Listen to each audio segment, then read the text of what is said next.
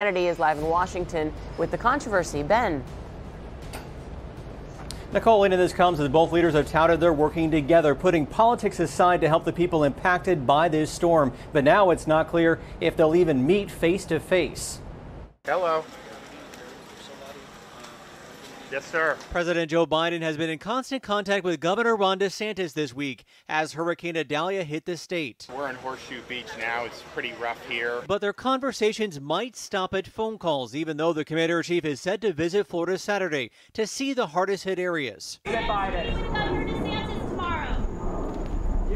Not true, says the governor's press office, who stated DeSantis won't see Biden this weekend because the security preparations alone that would go into setting up such a meeting would shut down ongoing recovery efforts.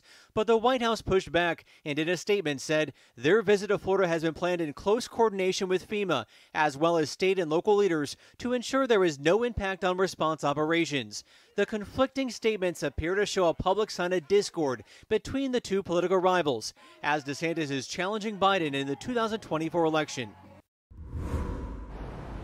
Now, some Florida Republican lawmakers say yes, they will in fact meet with President Biden, and that does include Senator Rick Scott. Reporting live in Washington, D.C., Ben Kennedy, Local 10 News. Okay, Ben.